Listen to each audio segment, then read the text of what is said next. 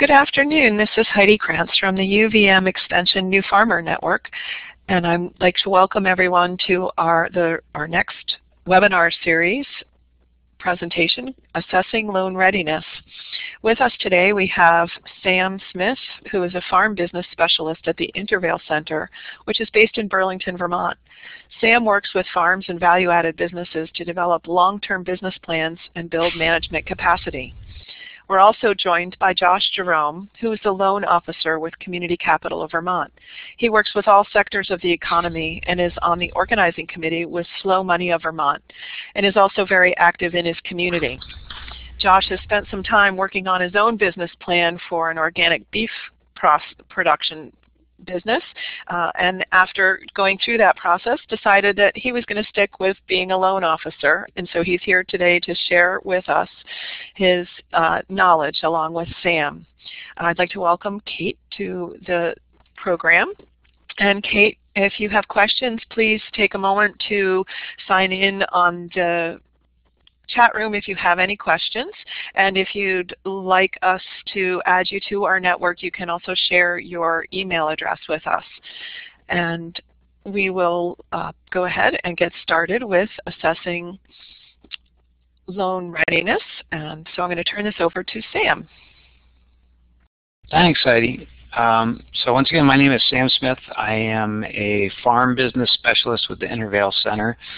I work primarily through the Farm Viability Program, which is funded by VHCV, and I usually do a 2-year business planning process with established farms. They have to have been in business for 3 years and have over $15,000 in gross sales. I work with all different types of businesses, from dairies to sugar makers to diversified farms to livestock operations, and I really enjoy what I do.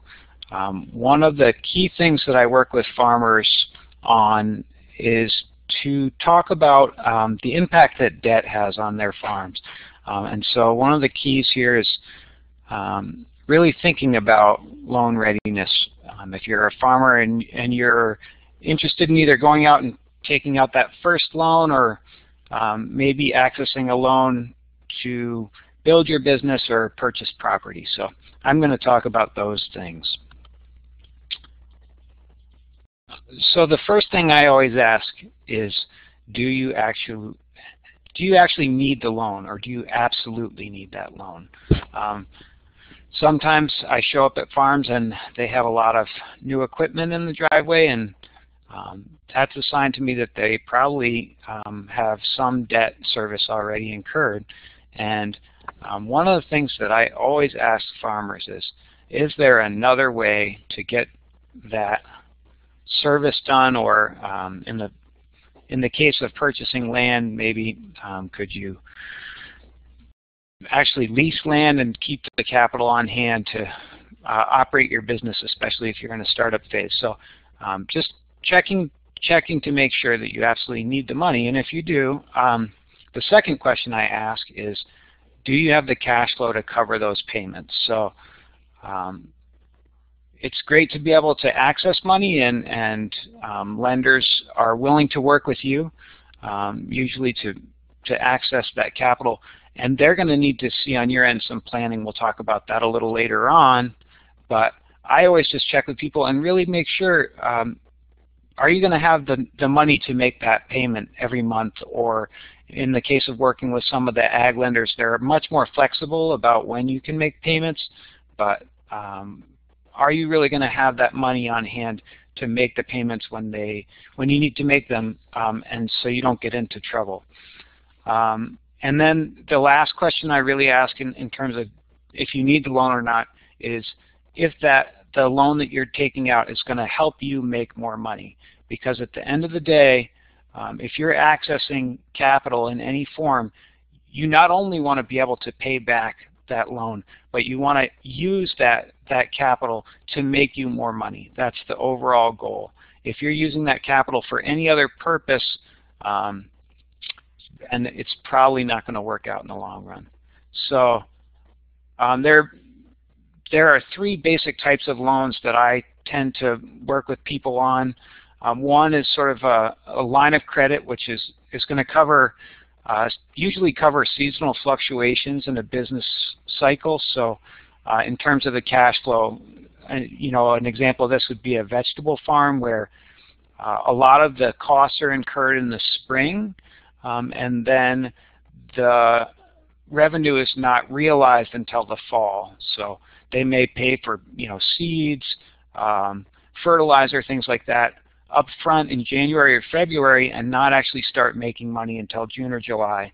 And lenders understand this, and if you can demonstrate through a cash flow projection that this is the type of business model that you have, they will be willing to work with you in terms of establishing a line of credit. The second type of loan would be an operating loan. A line of credit is technically an operating loan, but it's a short-term operating loan. And then so other operating loans would be, loans around equipment or infrastructure or livestock. And they generally, the repayment period on those is up to 7 years. Oh, I forgot to say, on a line of credit, you're going to need to pay that down, usually in 12 to 16 months entirely, and it usually has a relatively high interest rate. The operating loan, it's going to be usually up to 7 years in terms of the repayment period, and the interest rate will really vary based on who the lender is and what type of borrower you are. FSA has some pretty favorable loans for new farmers or beginning farmers, and those repayment terms are often really flexible as well. And then the last type of loan that I would talk about is the real estate loan, which is generally to secure the purchase of a farm. And those loans usually run in the 20 to 30 year repayment period, and they're usually around they can be a fixed or a variable rate, but usually a fixed rate over the course of that time, and it's based on a national rate. So those are the types of loans that I generally see farmers needing. I really stress when I work with farmers or value-added businesses the actual cost of the loan. So it's really great when you get an influx of $30,000 to help you buy a piece of equipment, but the reality is that you're going to end up paying quite a bit of interest on that loan. And so I just put up a couple of examples of what the total interest you're going to pay on the loan over time are. And as you can see in this example, the $30,000 loan is going to actually end up costing you around $5,600 in interest. When you talk about a more long-term loan with the purchase of a farm, you're actually going to see a really significant amount of interest on there. So, and that interest is actually money that is just going out the door. It's the cost of doing business for you and not having that capital on hand. So that's why ideally, if you're taking out that $200,000 loan on the purchase of the farm, you're going to build that equity back, but you want to be able to make money above and beyond that interest amount there. So the first thing that I really stress with most farmers, and it's actually one of the things that I usually do right off the bat, is to do a monthly cash flow for at least a 12-month period, and if possible, 2 to 3 years. I generally do a 12-month cash flow and then projections for the next 2 years after that. And that's 3 years of projections are really what most lenders will be looking for. They're going to do their own analysis of the projections and come back to you with questions, and Josh will probably talk about that some more. And the basic formula for your cash flow is it's like a profit or loss or income statement from your business, but it basically has your gross income or revenue minus your variable expenses and fixed expenses, and you're going to come out with a net income. And then you're going to take that net income and you're going to deduct any capital activity after that. And in this case, the loan payment is that capital activity.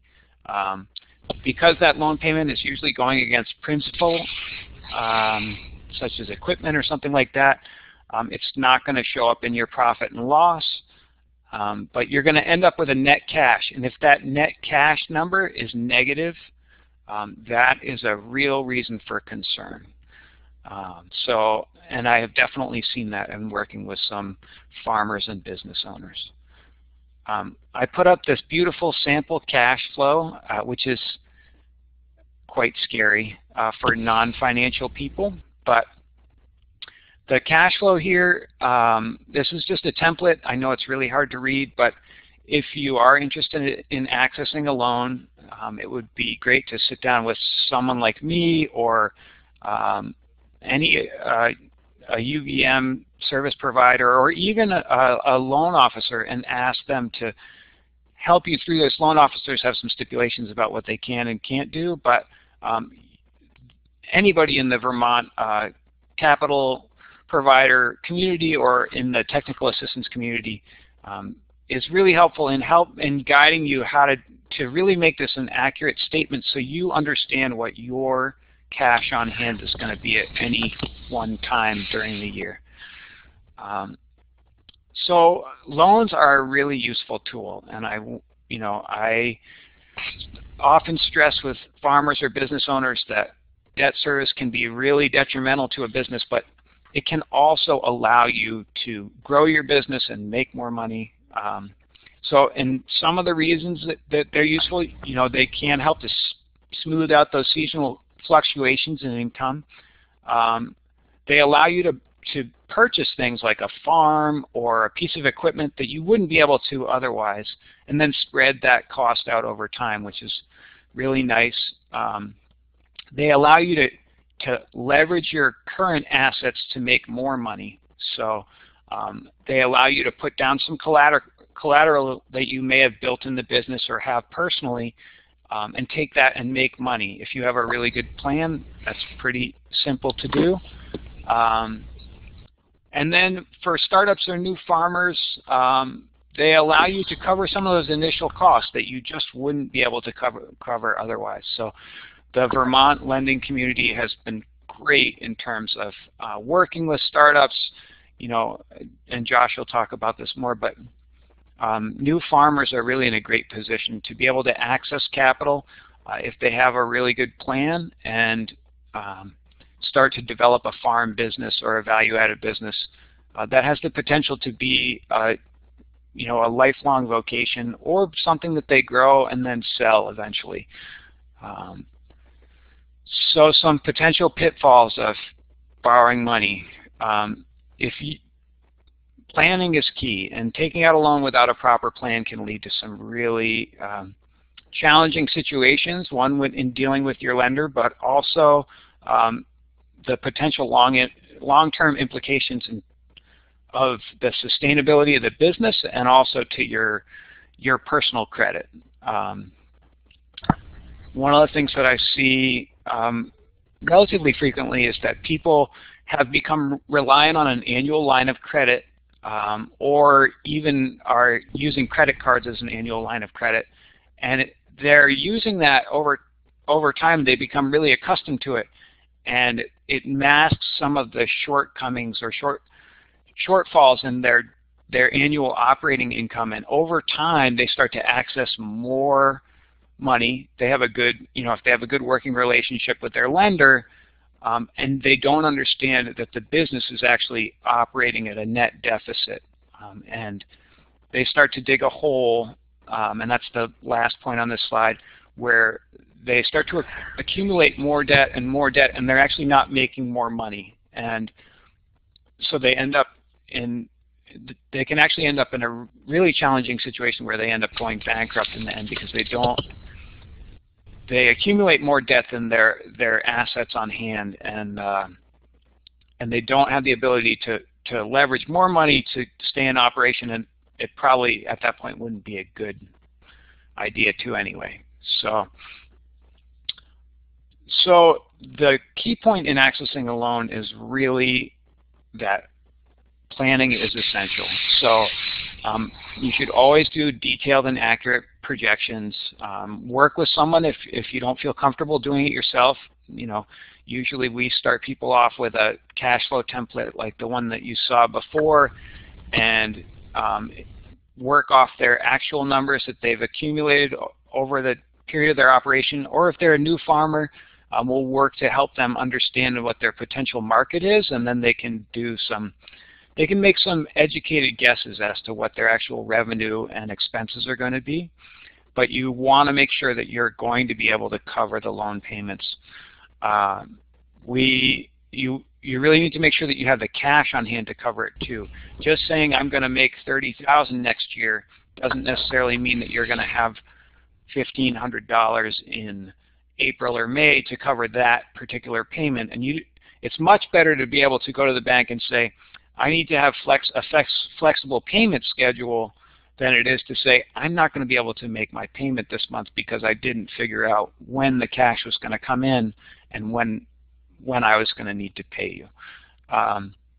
Once again, don't borrow unless you absolutely need it. So you really should be able to borrow only when you're making money on the money that you've taken in. Establishing a good relationship with your lender. I'm sure Josh will talk about this, but the farmers and business owners who have gone in and worked with their capital provider and really have a history of borrowing with them are going to be much more likely to be able to access a loan. And this last point is my favorite point, which is create a farm business plan. So really think about not only the financial projections for your farm, but what your long-term goals are, what your personal financial goals are, and then if you need to access capital within that, you'll have a much better sense of what you need for the future as well, because part of this is you may be able to access a loan at the beginning of your business that may restrict the type or amount of capital that you can access later on. So the more detailed the plan or the more you can think ahead, the better off you'll be. And I will pass it along to Josh now. Okay, thanks everybody. That was a good introduction, Sam, and I'm glad you touched on cash flow. That's definitely a huge piece of coming to any lender. So my name's Josh Jerome. I'm the Senior Loan Officer at Community Capital of Vermont, and we are a nonprofit organization based in Barrie. We do lending into all sectors of the economy. Most of our portfolio is based in startup ventures. And so food trucks, maple sap operations, value-added food producers, restaurants, flooring companies, service-related industries, you name it. We're all over the place. We do fully amortized loans up to $100,000 in lines of credit, working capital, equipment, inventory, purchase orders, and we also will refinance debt. We, take the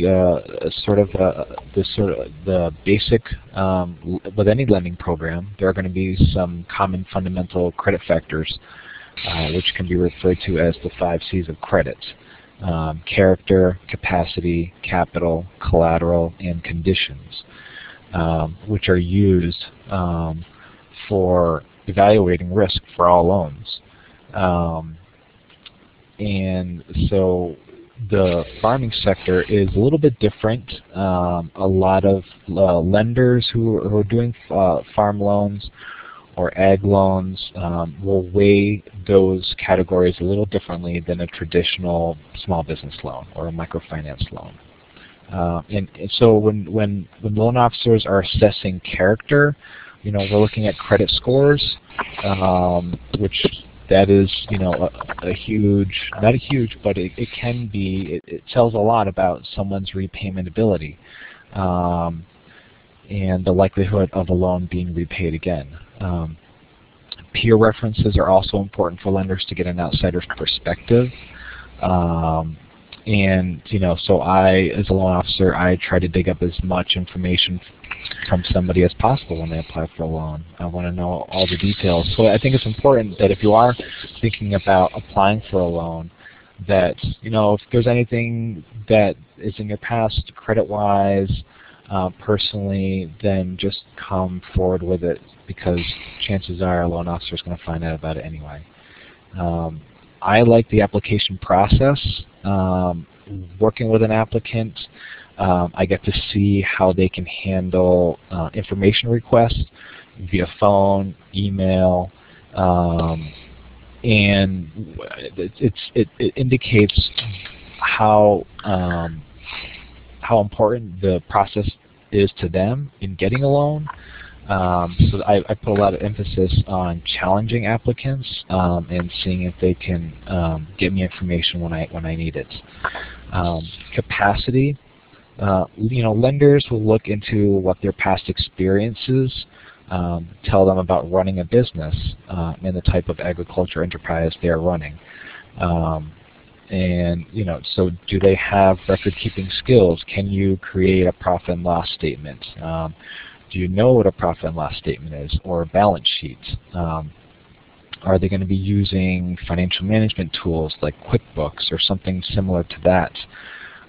We don't require our businesses to utilize QuickBooks or another suite like that. However, that would be ideal. But if somebody can provide me a handwritten profit and loss statement and go through their process of how they came up with that, then I'm satisfied. And what is their entrepreneurial spirit also? How energized are they in describing what they're producing, what their service is? That's important. So that's going to assess a little bit of capacity and a little bit of character also. Capital. Josh, if I could interrupt. All lenders like to see what the applicants. Before you go on, Yeah. Josh, I see there's a question regarding back to character. What kind of peer reference do you usually look for? Oh, okay. I mean, so if there's somebody who you've worked with before in farming, in the business that you're trying to get in, or if you're a farmer, is there another farmer that you've worked with in the past? That's something that would be critical. If you're fresh out of school, maybe a professor. So those are the types of references that I would be looking for. You can have sort of character references, traditional friends and family, but I would only use maybe one of those. If you're presenting three, then just try to use one character, friend or family, as a reference. Yeah, so back to capital, so all lenders like to see what the applicant's quote-unquote skin in the game is. Now, obviously, that's not always possible with any enterprise. There might be capital shortages from that business owner or entrepreneur. And so, for community capital at least, that's not a requirement. For some loan products out there, it might be a requirement. Maybe a lender is going to look for 10% or 5% of the total project would have to be contributed by the borrower. But there are a lot of lenders who do not require that.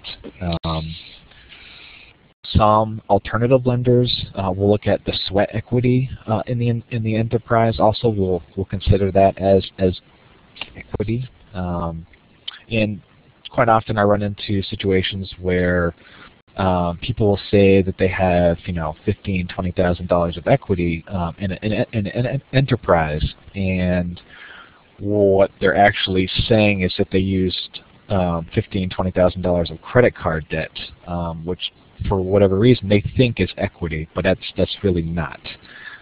They still owe money to this financial institution. So that's something I see consistently out there across sectors. Collateral, the types of collateral that a lender would be looking for, the equipment that would, for a farm enterprise, tractors, trucks, any kind of equipment is going to have some value. Now, it's going to have a market value. I mean, that equipment, piece of machinery, cost the business owner something at one point in time.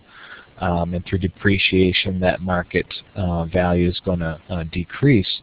But for a lender's perspective, if you bought a piece of equipment for $10,000, I'm going to value that, depending on what it is, at maybe $4,000.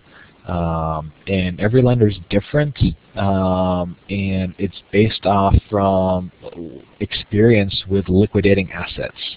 When a loan goes bad, that's what traditionally happens, is assets need to be liquidated, and they get liquidated for pennies on the dollar most often. So there's oftentimes conversations between applicants and loan officers where an applicant believes that they have a lot of value in their equipment, but in the reality is that value is usually 30 to 50% less, or I should say 30 to 50% of what the applicant's actually valuing it of. So when there is a collateral shortfall, loan officers will sort of inquire as to other assets, personal assets, vehicle, real estate, and when that's not there, we would look for cosigners, loan guarantors, and cosigners, can be friends or family. Again, a lender would sort of assess the ability for that person to be a cosigner. Do they have assets? Do they have personal cash flow that could make up debt service each month? And the same would go with a loan guarantor. And really the difference between the two is, those institutions that do credit reporting would report to the credit bureaus differently on a cosigner as opposed to a loan guarantor. And traditionally, the way when a loan goes bad, that recourse happens usually goes after the signers of the notes and then loan guarantors. And then conditions. To a certain extent, the farm applicant can control his or her own operation. However, beyond the farm gate, there are the regional and local market factors which are already in place or in active development. It may affect the borrower and their enterprise. So in order to understand the market demand, both good and bad, of the economic region where they're operating, applicants must tap into local resources to answer the number of important questions. What is the local demand for that good or service? How is it being gauged? What is the competition? Is it growing? Is it decreasing? Why is it decreasing? And what are the infrastructure challenges that sometimes a business owner just has no ability to control whatsoever, whether it be food hubs or processing facilities. So these are things that a loan officer would, in the 5C categories, would sort of assess. And so all lenders are different, and they're going to assess these categories differently. So just for example, at Community Capital Vermont, we look at 20 different variables, and we score these variables. Some of them are quantitative, some of them are qualitative, and they're weighted differently for startups and existing businesses. I often will go through this metric with an applicant and we'll change the scoring over the application process. And in the end, it's going to compute a score, and then that score is going to help the lender decide if that individual is a good risk and the type of interest rate that their loan might generate. And so there's a lot of the qualitative piece is pretty important, and there are a lot of conventional lenders that will look at, they need a minimum credit score, and they need minimum collateral requirements. So it's important that when you're looking for a lender, that exactly what sort of the ability that you have in your information to know exactly what lender is going to be able to help you, because if your credit score is not high enough or if you don't have enough collateral, some lenders might not be able to help you where others won't have a problem at all.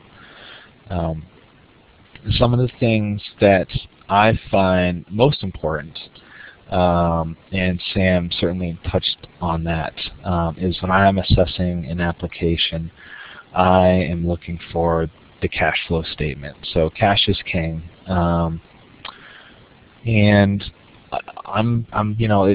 it's every sort of business owner's nightmare really to work on cash flow statements. So that's why it's critical that if you are looking for a loan and that you seek out some help, with UVM Extension, Small Business Development Center, any qualified business counseling organization out there is going to be able to help you. So this is a pretty important piece for us, and there's a lot of lenders too, like Community Capital Vermont, Vermont Community Loan Fund, Northern Community Investment Corporation, who have development services within their organization. So if an applicant comes to me and they need a little bit of help doing their cash flow, then I will sit down with them in the application process and help them go over their cash flow. And I won't do that for them. They're going to have to do the work. So it sometimes can draw out an application process because maybe they don't know Excel, or Excel scares them a little bit. And putting formulas and cells and connecting different sheets together can be intimidating sometimes. But the cash flow is the most important thing, because that's going to show you if you can pay back that loan every single month. And they should really reflect the seasonality of every business model. So like what Sam touched on with the Berry enterprise, you're going to have money out in the first part of the year, and you're not going to get money back in until the second part of the year. So some people they take expenses and then they divide that by 12 and they spread it out over a year, and that's just not correct. That's just not the correct way to model cash flow. Also, existing businesses. So if you're an existing business, maybe you've not had to borrow money before, but now you are because you're growing, you should have the ability to come up with a profit and loss statement. That's going to be part of the application package. I've seen a number of businesses that have been in operation for 3, 5, even 10 years, and they have no ability to produce a profit and loss statement, which is critical tools for assessing the financial health of any enterprise. And balance sheet too. These are going to be required documents if you're in business for at least 2 years. A lot of lenders, will fluctuate. They'll consider any enterprise less than 2 to 3 years old as a startup. So if you're getting up over 3 years of age in your enterprise, then you should be able to produce profit and loss statements. That's going to be a must. So sometimes we have people that come to us and we have to go through that process of creating a profit and loss statement for them. Again, QuickBooks would be ideal or something like that, but it can be handwritten. Another important piece when you're applying for a loan that's going to be part of your application package is demonstrating the market demand. So, if you're a startup enterprise, can you demonstrate to a lender of the market demand? And conversely, if you're an existing business, can the financial statements financial statements do not equate to market demand solely. Like, there has to be some other kinds of primary and secondary data sources that are out there that you can utilize to make your case for the demand of your good or service. So the proof is in the pudding. and I don't mean that in the sense that I want you to bring pudding to your loan officer, but you're going to have to prove to them that there's a demand for whatever you're doing, and it's up to you to let that loan officer know with data. So that's critical. I find a lot of applicants struggle with creating cash flows and showing that demand, which is so incredibly important.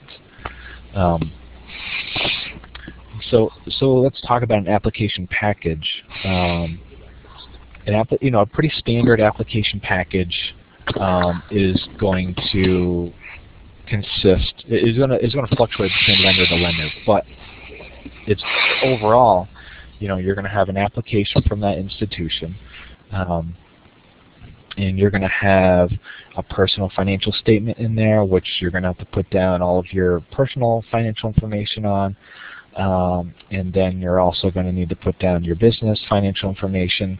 Usually you would need to produce 2 to 3 years of tax returns, both personal and business, if the business applies. If you're a startup business, you're going to have to come up with a business plan. Obviously, the size of the business plan is going to range in size. I've seen business plans from 3 pages to 60 pages. So it really just depends on the enterprise. And projections. We require 2 years of projections. And a lot of people might require 3. And some enterprises, when they're creating projections, they'll just do 5 years. And really, after 2 years, who knows what those projections are actually going to be? I mean, they're just projections, right? But it's important to go through that exercise and do 2 to 3 years of projections. For existing businesses, we're going to be looking for an executive summary letter that just sort of outlines why you're borrowing money, where the business is today, and how that money is going to help you move forward. And then for enterprises that are less than 2 or 3 years old, a business plan. One of the things that is a pet peeve of mine is that on the application itself, if the application asks for information, please put it on the application. Don't make a note on the application that says it's in the business plan or see tax returns.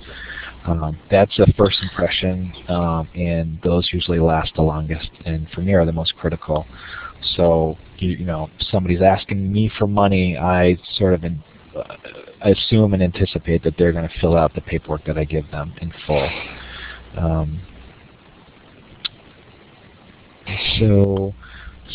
So that gives you an idea of what it is loan officers sort of look for, and what types of documentation you would need to create and compile to present to a lender. And so how do you know which lenders to go to? So the capital continuum here sort of gives you a snapshot of the landscape of Vermont lenders and what their sort of risk appetite is. All the way to the left, the lower risk, the least riskiest are banks, the conventional banks, community banks. They're going to take on the least amount of risk. And then you're going to have the community-based lenders, like Community Capital Vermont, or Vermont Agricultural Credit Corporation, VITA, Vermont Community Loan Fund, Northern Community Investment Corporation. They're going to take on slightly more debt because they're mission driven, and we're going to be looking at the cash flow primarily to assess whether or not it's an enterprise that we want to invest in. And then when you get further to the right, you get angel investors and venture capital. I always try to push back with people who say that they could borrow money from friends or family, and I always push them to do that because that's going to be the most flexible and cheapest money that anybody can find out there. So I really challenge applicants on why they don't want to borrow money from friends and family if it's available. Some reasons are good, but I still like to push people on that, and I know other lenders will also. And so there's some other, the Vermont Sustainable Jobs Fund, their Flexible Capital Fund. These organizations are fairly new in their financing, and they would traditionally look at enterprises that are well established, $1 million in sales, and then sort of be able to put in a large chunk of capital for a period of growth. And then sometimes, I have applicants here, or I might be talking to a potential applicant, and I go through all of these things that they might have to compile for an application package, and they think to themselves, why would they do all that work, writing a business plan and coming up with projections, when they can just reach into their pocket and pull out this little plastic card and all their problems are solved. Well, that's not really the case. So, I encourage everybody to rethink that notion of credit cards are a good way to start up an enterprise. That's something that you should definitely reconsider if you're thinking about it. If you miss one payment, your interest rate could skyrocket. And credit card companies are not as flexible as conventional banks and alternative banks. At least with a banker or a non-conventional lender, you can help form a relationship over a period of time, which then can help you in instances where cash flow is tight. And so I always ask people to reconsider using a credit card, but in the end it's their decision. And if you are going to use a credit card, then maybe it's smaller purchases, because it does help you increase your credit score. If there's a purchase that you're going to make every month of $50, then use a credit card and pay it off every month. That's just going to help build up your credit. There's another way to raise money also that's sort of new over the last 6 years, and that's crowdfunding. If you're not aware of crowdfunding, it's in essence the process of raising a little bit of money from many people. Kickstarter, Indiegogo are sort of like the leaders in that sector. They've been doing this now for about 7-8 years, and it's not investors who participate in this are not getting a financial return. Maybe they might be getting a return of like maybe a T-shirt or a hat or something. Something that the business does. The Jobs Act, which was passed in the beginning of 2012, was supposed to make crowdfunding easier, but the SEC is having a difficult time coming up with how to implement the legislation. And so they've not come out with those rule changes yet. So being able to do crowdfunding with a monetary return on investment is going to be possible. And so the Vermont Department of Financial Regulation actually has taken it upon themselves to create their own version of intrastate crowdfunding. So they eliminated some regulations to make it easier for business owners to raise up to $2 million from a bunch of people. And so it's a new product in the state of Vermont that can be utilized by farmers and business owners to help raise capital. And Slow Money Vermont, so their organization has just launched in September. They don't provide loans, but they act as a facilitator between investors and business owners. So it's similar to crowdfunding. And so we're just in the beginning phases of that. I'm one of the founding organizing members, and so there'll be more news coming out over the next 3 or 4 months about that type of facilitation between ag-related business owners and investors. And so that's it. Thank you. So folks, are there any additional questions for Josh or Sam at this point? If you have questions, please type them into the chat room and we can address those. And while we're waiting to see if there are more, I'd like to thank you all for coming. Please take a minute to go to our SurveyMonkey link that you see on the slide in front of you. I'd like to remind people also that our next webinar will be on December 10th and will focus on poultry management and production. And we also have a number of other classes and programs coming up, and if you visit the New Farmer website at uvm.edu/newfarmer, you can learn more about all of those. And I'd like to thank Josh, Jerome, and Sam Smith again for joining us, and all of you for joining us. Have a good afternoon.